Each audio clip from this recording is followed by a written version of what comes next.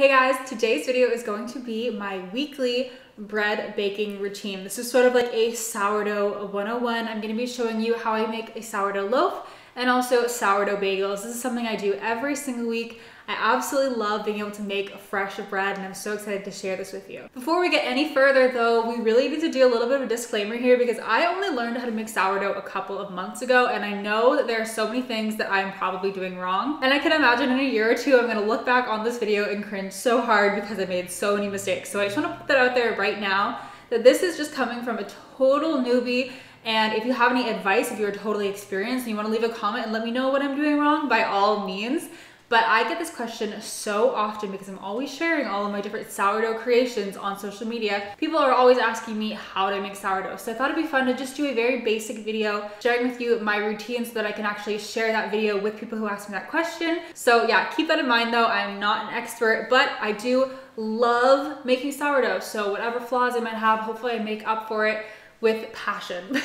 Okay, so first things first, you're going to need a sourdough starter. Now we're gonna make dough in a second and then I'll show you how I feed this. But the key to any successful sourdough is a healthy sourdough starter. You can get your starter anywhere. People sell it on Etsy. You can get it dehydrated. The one that I'm currently using is from Ballerina Farm and it's really, really good. It just takes a few days to bring it back to hydration. But after that, this has been going for months and it is so easy to keep alive and I absolutely love it. You could also get sourdough starter from a friend. If you know someone who is making sourdough, just ask them to fill a little jar for you of their starter and you'll be good to go. I feel like that's the most fun way to start making sourdough. So I'll tell you a little bit more about my tips for starter in a moment, but let's start off by making some dough. All right, so let's make some dough. The recipe I'm gonna be sharing with you today is the exact same for both my loaf and my bagels. I've just experimented with all the different sourdough bagel recipes out there and I really prefer this combination of ingredients. So by all means, experiment and use whatever amounts and concoctions that you prefer. That's what's so fun about sourdough is that you can really tailor it to your taste preferences. So first thing you're going to need is a nice big bowl, ideally bigger than this one, but this is the only other big bowl that I have because the other ones are occupied with dough that I made last night that we're gonna be using in a moment. Then you're going to need a scale. You do not wanna skip on this. This is so, so important. You can get a cheap scale for like $12 on Amazon. I would highly, highly recommend this. So you're gonna turn your scale on and set it to grams. Then pop your bowl onto the scale and then you're gonna do what's called like a zeroing or tare just to make it back down to 0. Okay, so now we're ready to start compiling our ingredients. First thing you're gonna need is a nice and active, healthy starter. I made this last night and as you can see from the elastic, it pretty much doubled in size. It's a little bigger this morning, but it'll still work just fine. So we are going to use 150 grams of starter. You can do more, you can do less. I've seen recipes with only 100 grams. I've seen recipes with 200 grams. It really is just down to your preference. So experiment and have fun. Then we're gonna add 255 grams of water to the bowl. Take your time with this because you don't want to pour too much. I always do a little bit, check the scale and then pour a little more. Another tip I have for you is to make sure your water is room temperature or slightly warm. Definitely not hot, but I find whenever I use cold water, does not turn out nearly as good. So definitely keep your water slightly warm. And then you're just gonna whisk it. Now I'm using a dough whisk that I literally only got yesterday. This is my first time using it. But I can see why they promote it. Wow, this is so much quicker. If you don't have this, just use a fork. It takes a little bit longer, but you can totally, like I said, I literally only got this yesterday. You do not need a dough whisk, but wowzers, that is so much more efficient. So I can understand why they say to use this. Okay, so you wanna whisk the starter and the water together. And now these two next ingredients are completely optional. When I first started making sourdough bread, I did not use either of these, but over time I've just decided that it makes it taste so much better, so I like to use it. So we're gonna add 10 grams of salt. I'm a little bit of a daredevil just pouring straight from the giant mason jar. And then we're also gonna add 30 grams of sugar. Most bread that you buy at the store has sugar in it and I swear it just tastes so much better. But again, completely optional, it is really not necessary. And then lastly, we need to add some flour. We're gonna do 500 grams. This is bread flour. If you don't have bread flour, you can just do all-purpose flour. That also works really well. Now, normally at this point, I just plug it into my KitchenAid, use the dough hook, and I'll knead it for a couple of minutes. But I wanted to show you guys how to do this by hand just in case you don't have a KitchenAid. It's a lot easier with the KitchenAid, but it is not necessary. So we're gonna get messy, make sure your hands are clean, and actually I would recommend just making sure they're a little bit damp. That's gonna help to prevent it from sticking too much to your fingers. All right, wet, clean hands, and we're just going in, and you're just gonna start mixing. Just kind of folding it over. I don't really know of any fancy techniques here, although there probably are plenty, but I haven't gotten that far. You can do this first part actually with a spoon. Normally I do that. I don't know why I went right in with my hands. It's been so long since I've done this by hand, but you can also do it completely by hand. It's really not that big of a deal. Just trying to combine everything evenly together. And it's gonna kind of feel like you're not making any progress for a while and like nothing is it's just not gonna work. But I promise, just keep chugging away, keep folding and rolling and whatever this kind of motion is, kneading almost. And eventually your dough will be nice and combined. It just does take a while. And your hands are gonna be covered in dough. It's all part of the process. Just relax and enjoy. This is one I would definitely recommend you have some form of entertainment and you already have it turned on because you're not gonna be wanting to touch your phone or your TV or anything right now and your hands are this covered. All right, so now our dough is very loosely combined and now we're gonna leave it covered for about half an hour so that it can auto-lyse.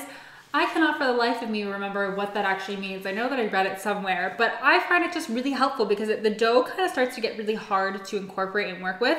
So I like to leave it for half an hour and then when I come back to do some more folding and kneading, it is so much easier to work with. So we're just gonna leave it for now. All right, and while we're waiting for our dough, let's go ahead and feed our starter so that we can make some more bread later today or tomorrow. So I've got the jar here, and if you look online, most people are gonna tell you to use a fresh jar every single time, but I'm telling you, I'm kind of lazy, and I only really do a fresh jar every 2 or 3 times. So because last night, this is a fresh jar from yesterday, I am not gonna put it in a new jar, but maybe there's a reason and I should be doing that. I don't know, but yeah, I just get too lazy because cleaning these jars is really annoying, which actually, side note, the biggest life hack that I found recently for cleaning sourdough jars or bowls is this metal, it's kind of wet, but this metal chain scrubber thingamajig. I got this to clean my cast iron pan, which works amazing, but I was so surprised at how easy this makes cleaning sourdough as well, because sourdough is kind of like baked on cheese. It's really sticky and really, really hard to get off anything. It covers your sink. It's just so messy. So I found using this makes it so much easier. I think this is like $10 on Amazon. I would highly recommend something like this. But anyways, yeah, like I was saying, I'm a little too lazy to always clean out my jars, so I'm just gonna use it with the jar, the amount that's still in here. There's about 40 grams, it's just usually how much I would recommend you start. If you were gonna pour this into a fresh jar, do 40 grams of this starter mixture. And then to that, we're gonna add some water and some flour, that's feeding it. So if I were to be making a fresh batch of dough tonight, then this is the amount that I would be using, because you wanna make sure that you have at least 150 grams of starter to make your next batch. So I like to do 80 grams of flour because you want your next batch and then a little bit left over. So I like to do 80 grams of flour, making a big mess here. And then also 80 grams of warm water. Then mix it all up. I like to move the elastic band to where it starts so I can see how much it's grown, but that's totally optional. You don't really need to do that. And then just cover it with a lid. And then you're gonna leave this on your countertop to rise and get nice and bubbly again before you make any fresh dough. If you find that your starter is not rising and not getting bubbly, there's a couple of things that might be happening for you, because this happened to me at the beginning. So first of all, using warm water, I'm telling you, that is a game changer. It really, really helps. You also want to keep your starter jar somewhere warm. So it's the winter here for me right now, and it is freezing in this house. We keep it at about 68 degrees and our heating bill is still way too expensive, but your starter is going to be happiest between 70 and 85 degrees Fahrenheit. So because of that, you're going to want to try to find a nice warm place in your house if your house is cold like me. So that might be on top or next to your refrigerator. That might be next to the floor register or the heating register. Or another thing that also works really well for me is putting it in the oven with the light on. So whatever you need to do to keep your starter nice and happy. And one other thing about the starter, if like me, you only really bake once or twice a week, I really usually do a big batch of bagels and bread 1 time a week because it just saves a lot of time. And then right now I'm experimenting trying to make croissants, so I usually bake maybe twice a week. But during those other days, if you're not constantly feeding your starter, it's gonna die on you, basically. Like, it really needs to be fed every 12 hours. Really, once it gets nice and bubbly, it wants to be fed, whether that means turning it into a loaf or feeding it. It's kind of needy. And if, like me, you're not baking all the time, you don't really want to have to be feeding it every single day. It's kind of a waste of flour. So what I like to do is just keep mine in the refrigerator. So instead of feeding it like we just did right now, if I wasn't going to make anything else today, I would just literally pop it back in the refrigerator, assuming there's enough left over. Otherwise I'd feed it first, let it bubble, and then put it back in the refrigerator. And then I'll just literally leave it until I need it again. So say next time I wanna make some bread, the day before I would take it out in the morning and feed it right away. Let it bubble up throughout the day and then make my dough at nighttime. But I literally, that's all I do. Keeping it in the fridge will save you so much time.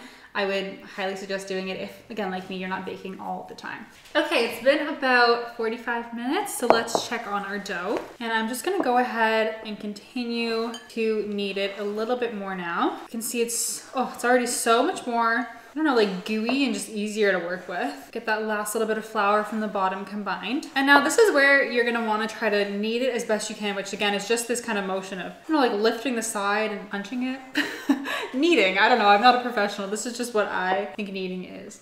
And yeah, you're gonna wanna knead it for a couple of minutes. You don't need to go crazy. The longer the better. Like if you can do it for 8 minutes, by all means. If you can only last 2 minutes, I sometimes get really lazy and I only do 2 minutes and it's fine. So as long as it's all combined, the kneading is just gonna really help to strengthen the dough. After you are happy with your kneading, you're going to cover it again and wait another half an hour. Okay, our dough has been resting for 30 minutes. Now I'm gonna show you guys really quickly how to do a stretch and fold, it's called. So all you're gonna do is grab one end of your dough, lift it up a little bit, and fold it over. Then spin it clockwise, or is that counterclockwise? I don't know, spin it one way, grab the next side, lift it again, give it a nice little shaky shake, and then fold it over. And then just continue that 4 times all the way around your dough. And then you're just gonna cover it. And at this point, you can continue to do another couple stretches and folds, at least waiting 30 minutes in between. Most recipes say you can do it up to 4 times. Again, 30 minutes in between each stretch and fold that I just did. Personally, I never do that. I only do it the one time, because usually I'm making dough late at night, and at this point, I'm just ready to go to bed.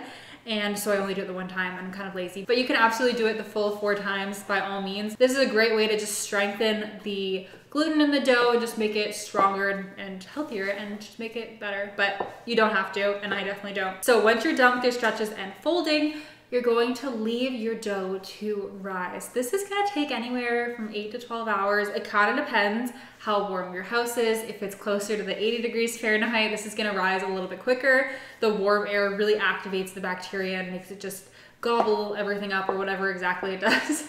It really speeds up the process. Whereas again, where I live, it's freezing. So this takes about 12 hours. If I do want to speed up the process, again, I'll try to put it somewhere warm in my house, usually just in the oven with the light on. But yeah, I usually just leave this on the counter. I'll make it at night, leave it on the counter, and by morning when I get back from the gym, it's ready for me to start baking. But of course, for this video, I actually pre-made 2 batches of dough so that I can show you the process right now and we don't have to wait until tomorrow. So let's get into it. Okay, now let's get to the fun part. We're gonna start baking. We're gonna start off with the bagels because they take a little bit longer. So this has been sitting on the counter overnight. I just had it covered with a damp tea towel and now it is ready to bake. Just gonna sprinkle a little bit of flour down here just to prevent sticking while we work with the dough. And I'm just gonna scoop the dough out onto our floured surface here. So now for bagels, I really like mine to be ginormous New York style bagels. But if you like more normal sized bagels, then cut this up into 8. But I like to only cut it up into 6 even pieces because I like them really nice and big and juicy. But again, do whatever you prefer. So you can be fancy and get one of those bread divider knife thingies. I don't know what they're called, but I just use a good old fashioned knife and I just try my best to cut it evenly. So I cut it in half and then I cut each half into thirds. And keep this flour handy because this dough is quite sticky and you're gonna want it. So then what I like to do, and again, I don't know if this is like the professional way, but this is just what I do, is I kind of fold them in and make it into a little ball, a little dough ball, like so. And then I use my nails to make a little hole in the middle. And you're gonna wanna really extend that hole and make it a little bit bigger than you would think a bagel needs because this is still so active. The dough hole kind of closes up as you let it sit. So I always make the hole a little bit bigger than you would think you actually need. Like that's huge, trust me. Once you actually come to bake it, it's gonna be a lot smaller. And then just continue doing that exact same process of folding it over into a little dough ball and then making a hole for every single piece. And this might seem like a little tedious, but honestly, It's really fun, especially you put on some music or you have someone to talk to as you're doing this. It can be just so therapeutic. And so it's one of the reasons why I love making my own bread. It's just something about forming the dough and playing with dough. It's like Play-Doh, I guess, but for adults, and it's so much fun.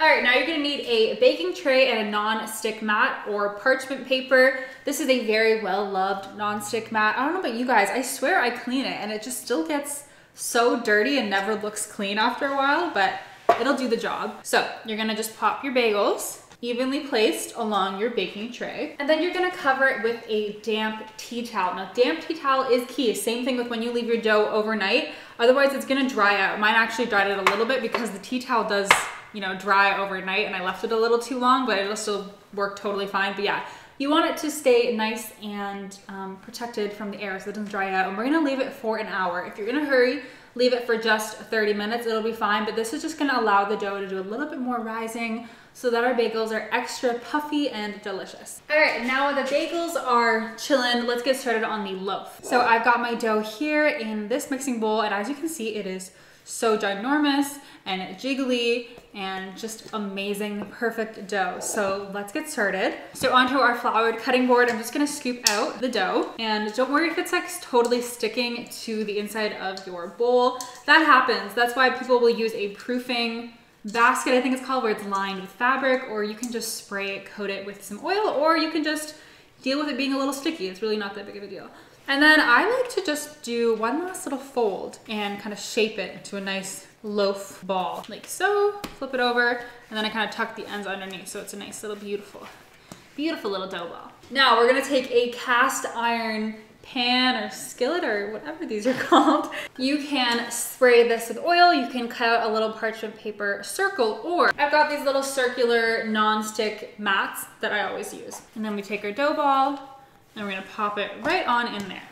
Okay, now I'm gonna cover it and we're gonna leave it to rise for another hour, another half an hour, however much time you have, really. We're just gonna leave it. If you are maybe in a hurry, you don't have time to bake it right now, you can just leave it like this and put it in the fridge and wait till tonight or later on in the day and bake it then.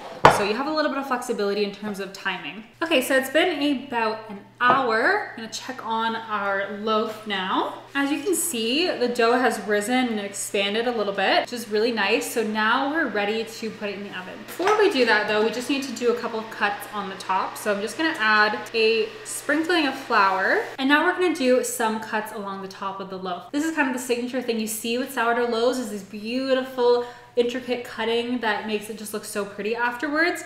But this is not just for aesthetic purposes, it's actually like really essential to the whole sourdough process, because the dough has been fermenting and there's a lot of air inside, and when it bakes, it really needs some holes and some space for the air to evaporate. So this is really key. You can use a bread lame, or is it lame? I literally do not know. I've never tried to say it before, but use one of these thingies to cut it, or you can use a knife. Now, professionals will tell you you need one of these and not a knife, but I didn't have this for the longest time, and using a knife seemed to do the job. So I'm gonna do really simple, a nice cut all the way through. Oh, another thing you're supposed to do, I totally forgot, is to dip this in water. It will help it to not drag so much.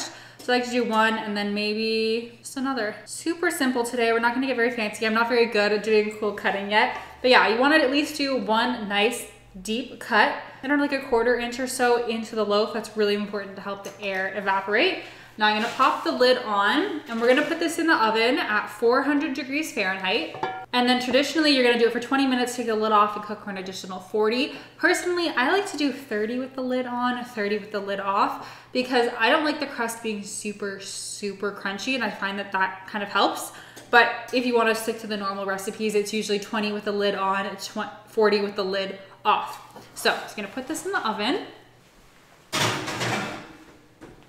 All right, and now we're gonna get started making our bagels. Before we can put these in the oven, we need to boil them for a couple of minutes first. The reason we do this is so that they can keep their shape. Sourdough really loves to rise and expand, and because we're putting it in the oven just on this tray, there's nothing to kind of hold it in its shape. We need to do a little bit of pre-cooking beforehand, and that's where the boiling comes in. So I've got a large pot here that's just about boiling. We'll let it sit for another minute. And in the meantime, we're gonna add a little bit of, normally I would add honey, but I ran out of honey, I just remembered. So we're gonna use a little bit of sugar, but either will work. I usually do like a nice big dollop of honey, but instead we'll do a little bit of sugar today, no worries. I'm actually not really sure what the point of the sugar is. I feel like it just kind of makes the bagels a little bit sweeter and kind of shinier, but there might be a reason. I haven't actually looked into that. You're gonna want some sort of open spoon. I don't know what these are called, but it's a large cooking spoon that has some holes. This is important because when we scoop the bagels out, we need to be able to drain the water so we're not bringing the water with them. All right, the water is officially boiling, so I'm just gonna take a bagel. I like to give it one last shaping, especially trying to make the hole a little bit bigger because it always kind of closes up as it sits. And then you're just gonna pop it right into the pot. Now, my pot is big enough that I can usually do about 3 in one go. After about 30 seconds, you're gonna take your bagel out and just flip it and put it back in the water so it cooks the other side. And then after another 30 seconds or so, just take it out, let the water strain through, and pop it back onto your baking mat. And then we're just gonna repeat that process one more time with the rest of the bagels. And the longer you boil them, the bigger they get. So I left these ones in a little bit longer than the first batch, and they are a little bit bigger, but we like that. We like that around here. And now at this point, you can add any of your desired toppings to the bagels. So that can be sesame seeds, or I guess some people do like cheese and jalapeno. There's actually so many things that you can do, so have fun with that. I have been really loving this everything bagel seasoning that I got at the grocery store. It's a mixture of sesame seeds, poppy seeds, garlic flakes, onion, and salt. It's really, really good, and I'm just trying to use it up. So I'm gonna pour the rest of this here into a bowl. Normally you would want to use a little bit more. This is probably only enough for one bagel, but I like to put it into a little bowl like this. And then you take the bagel and you're just gonna dip it into the bowl and try to coat the top with the whatever topping that you're using, like so. And there really was only enough for one. Usually I like to try to do half and half, but that's totally fine. Now they're ready to finally go into the oven.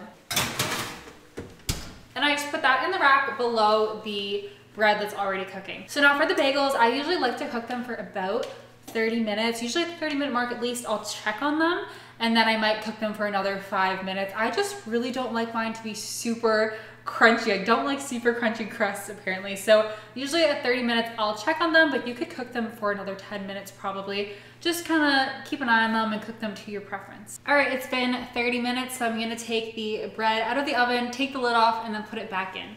Check out how much it rose already. It's looking beautiful. We'll put it back in for another 30. Oh, look at that beautiful loaf. Oh my gosh, she's beautiful. All right, so I like to leave my loaf in the cast iron pan for at least 10 minutes because it's just really hot. I don't want to mess with it right now. Then I'll put it on a cooling rack like I have the bagels on at the moment. And you want to let it sit for an hour before you start cutting. And typically for me, same thing with the bagels, I really love to just slice it all up and put it in a plastic bag in the freezer. That way I have bread whenever I need it and I know it's gonna keep fresh. Originally, when I first started doing this, especially with the bagels, I would just put them in a plastic bag and leave them on the counter. They were still airproof, but I definitely found after just a couple of days, they were not as fresh tasting. They kind of were a little bit on the stale side.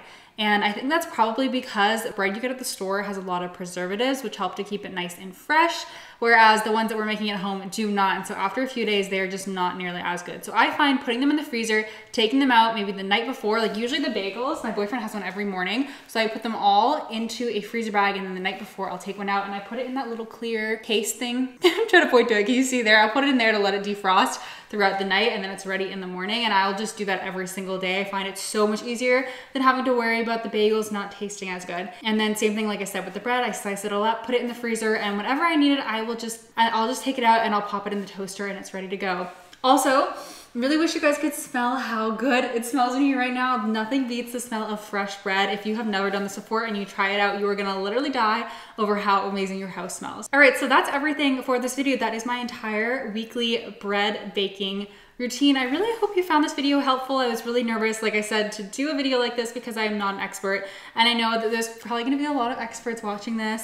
They're just cringing at all the things I do wrong. But I really wanted to share my routine with you guys because I love making bread and I really wanna share that love with you guys. If you are totally new to the world of sourdough and this felt quite overwhelming, definitely know that you're not alone and you can absolutely do it. When I first started trying to figure out sourdough, I can't explain how I mean, it wasn't stressful, but sort of. Like, I really could not figure it out, the amount of failures that I had, but eventually you get the hang of it, and it really is all part of the process. So just stick with it, keep on trying, don't give up, and you'll be surprised by the amazing bread creations that you can make. If you like this video, please give it a thumbs up, subscribe if you haven't already, leave a comment and let me know if you currently make sourdough bread or if you're thinking about trying it. Be sure to follow me on my other social media platforms. I'm at Growing with Gwen on Instagram, and I'm also on TikTok, Gwen the Milkmaid. Thank you again so much for watching this video, and I will see you again next Thursday.